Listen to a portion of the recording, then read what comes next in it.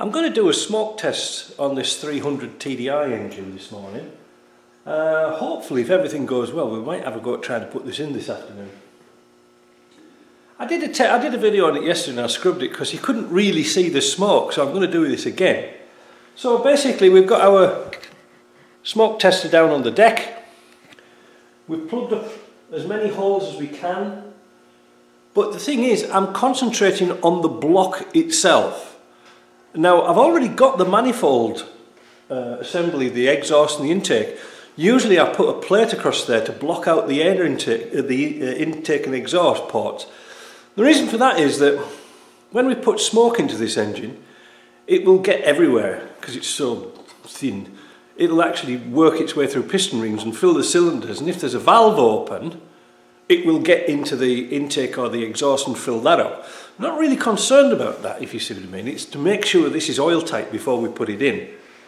Now yesterday I did test, like I say, I did do a video on it yesterday. It wasn't too good because you couldn't really see, but there was a leak. But, well, let me get set up. So I've switched the machine on and I'll leave it for a little while to get warmed up. You can hear the pressure. So we're going to wait and see till we get smoke coming out of the oil filler. Because what I do is I put smoke down the dipstick tube, which is a great place to put it. There you can see, I don't know if you can see smoke's coming out of it now. Whoop. There you go. So now we'll put the cap on.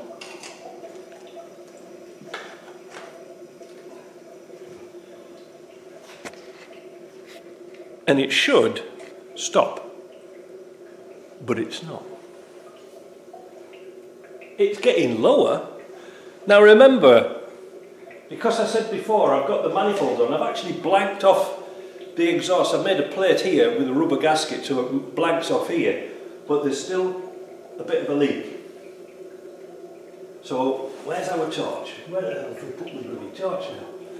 Wait a minute, I'll go and get my torch and we'll have a look. Right. One of the places it's leaking, and you can see a little puff of smoke now and again, is the wastegate actuator. Now it's behind the manifold here. It's very hard to pick up. Alright, it's very, very hard to pick up. But it's not detrimental, because there's no oil involved in there. And another thing, when the manifold warms up, it'll nip round that shaft and take up the clearances a bit. The other place it's leaking from is a little bit out of the turbo seal, between the turbo, can you see it, and the exhaust. I'm not concerned about that either, for the simple reason the seals in this in the turbo aren't like a regular oil seal, otherwise they just burn up. They're like a metal shimmy type thing, and kind of difficult. And again, this has got no oil in it, so until it's warm and got oil in it, those seals aren't going to work. But there is a leak. We've seen it before, and it's something that can be a mysterious drop of oil coming down onto the sump, and you think it's the sump gasket. Let's go and have a look. Can you see? It's coming out of the fuel pump. But where? Because it's difficult to see. Now, fortunately, my torch is waterproof, but we'll squirt some water on. And if you look very carefully, it's coming out of the shaft. I don't think there's got much soap in there. But you can see where it's coming out of, look. There, that's a good picture, isn't it? Can you see it? I'll back off a bit and see if you can see that. Yeah, it's coming out from below the shaft, so that's difficult to actually get bubbles on, if you see what I mean. But that's our leak. Ah, you just to say saw some bubbles there. Just to say. Is it coming? Can you see that? What if I turn the light on? What if I come back here? Maybe that's better.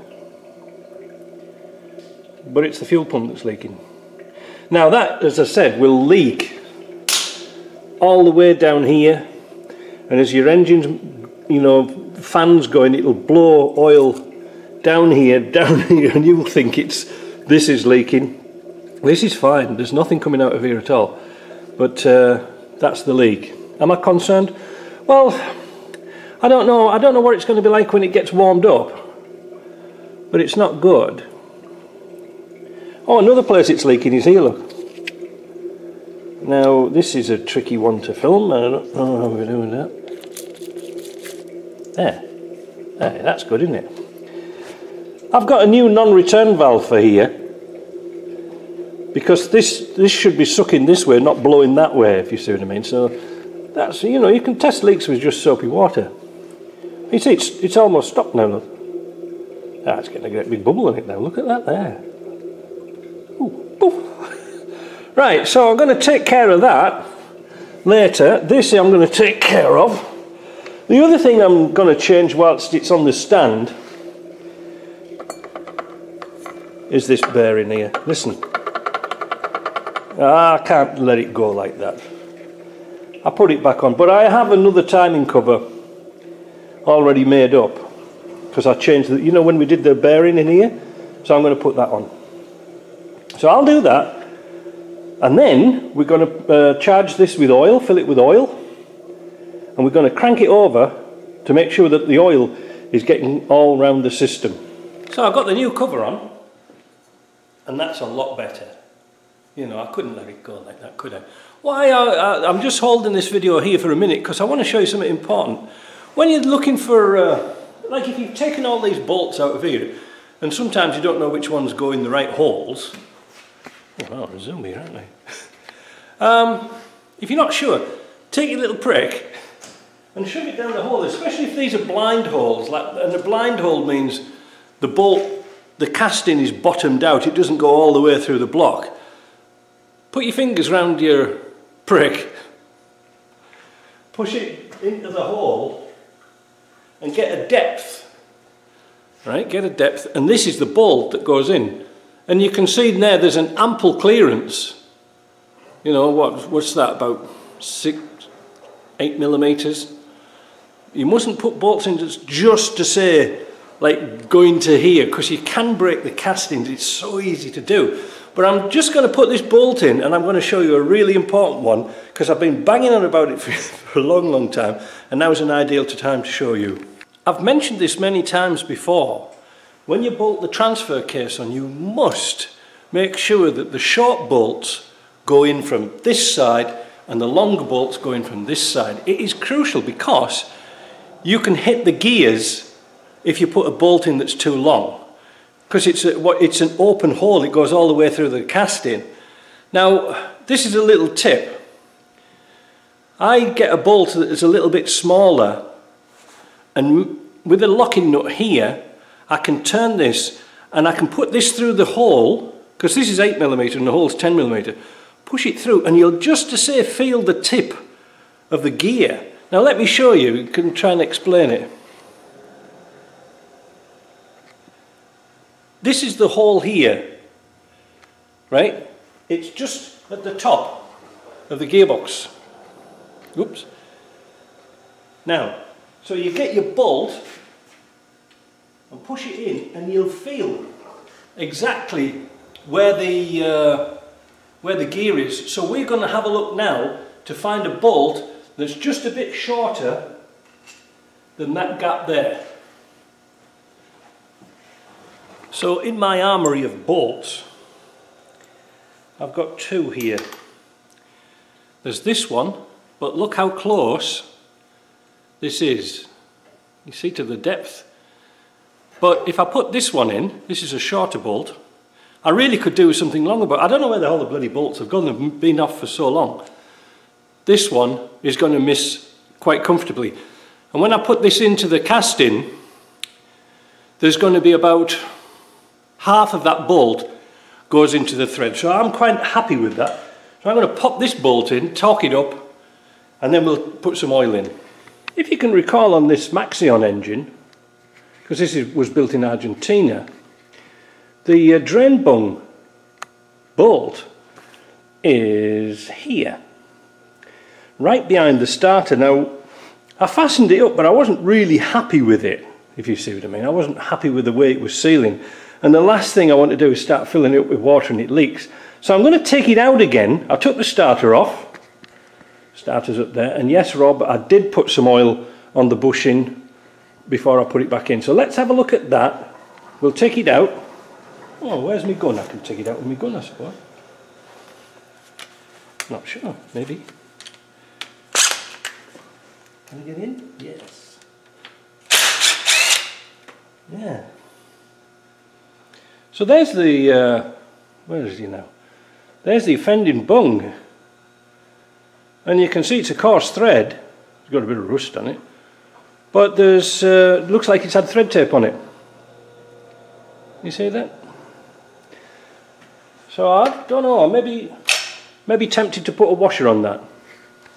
So there we go. I put a copper washer on and thread tape. I don't want that to leak. So now I'll put the starter back on, then we'll fill it with oil.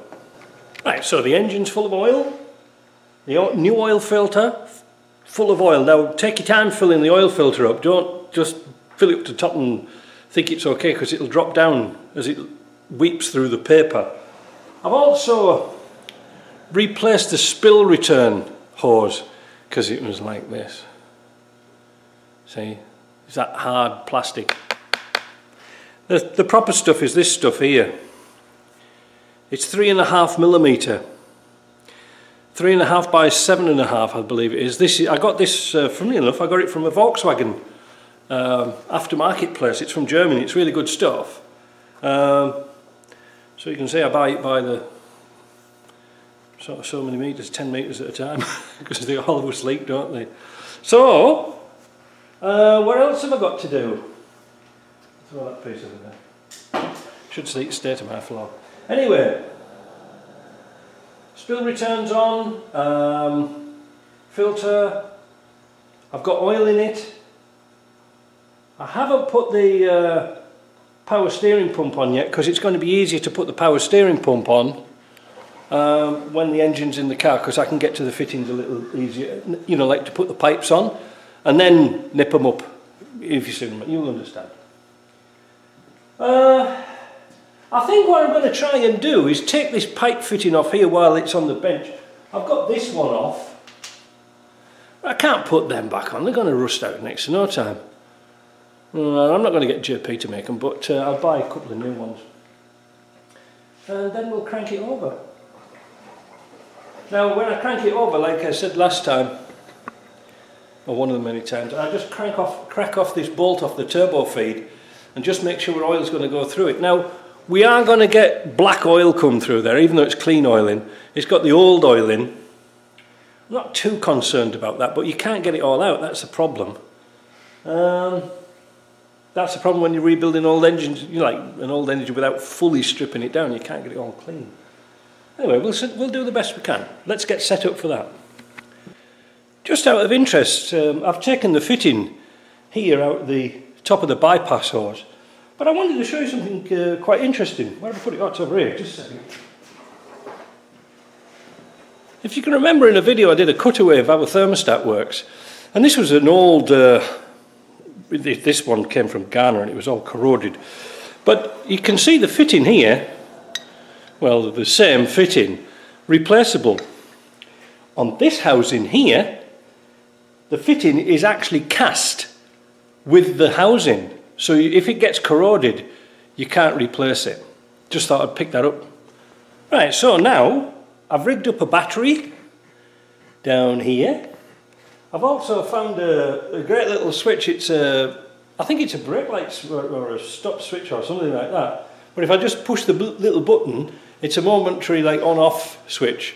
That's going to be great, so you're not touching wires together.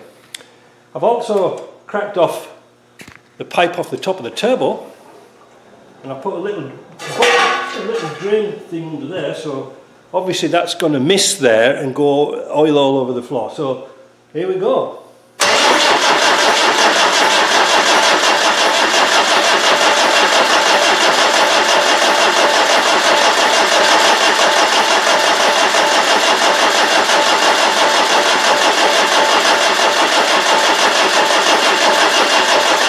Nothing. One of the problems with TDIs is when they've been stood a long time, the oil pickup pipe won't pick up. It gets a vacuum in it. I'm going to try something. I'm going to crank it a little bit more.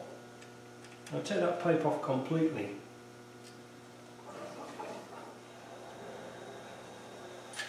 Let's try it again.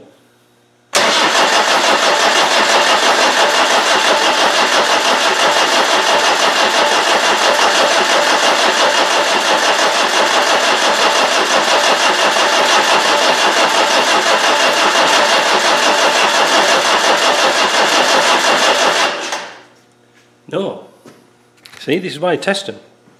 So what I'm going to do,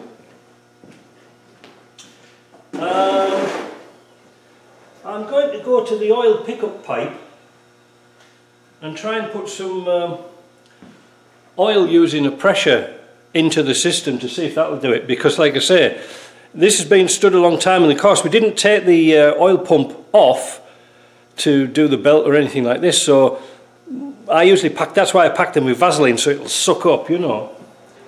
It's either that or take the injectors or take the glow plugs out and get this to spin even faster. In fact, I might just do that first. Right, I've got the glow plugs out now. I'm going to spin it again, it should go faster.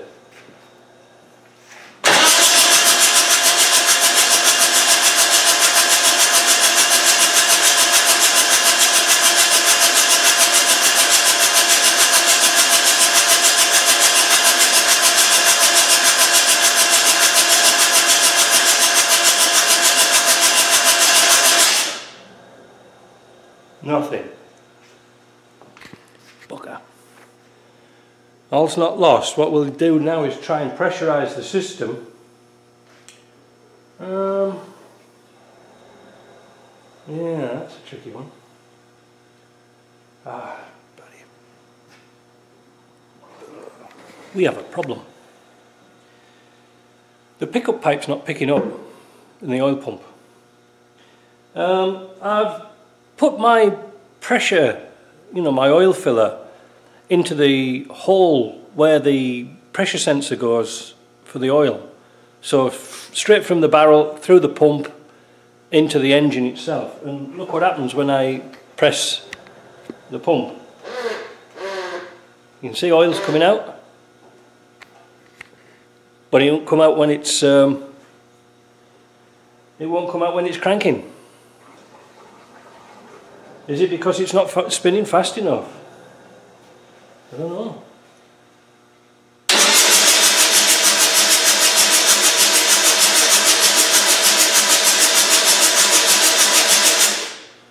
I wonder if it just wants a little bit of a buzz to get it going. I don't know. It should come out. Can't understand it. But at least oil's in the galleries and things like that. That's a good thing. You know, the head's nice and wet. I'm going to put this back onto. I'm going to put this pipe on. I'm going to check, spin it over and see if any oil is going through the rocker box. Great success. I now have oil spewing out of here. See? Plenty of oil. I must admit I did cheat a little bit. I put the glow plugs in and give it a little buzz of easy start, and it just got that initial kick round and off it went. It tried to start, obviously, well, it went brum, and then got the other end. So that's maybe a little trick you can use at home because you've got nothing to lose. So now we know that, because you see, when you've got those oil pumps and the front cover, if you lose its vacuum that goes down into the sump, then you have a hell of a time trying to pull it back up if there's an airspace. It can't spin fast enough. So yeah, that's good. We're a bit messy, but we got there in the end. So, time's it now? 12:30. Sunday lunch. I wonder what's for lunch today. Probably bloody soup as usual.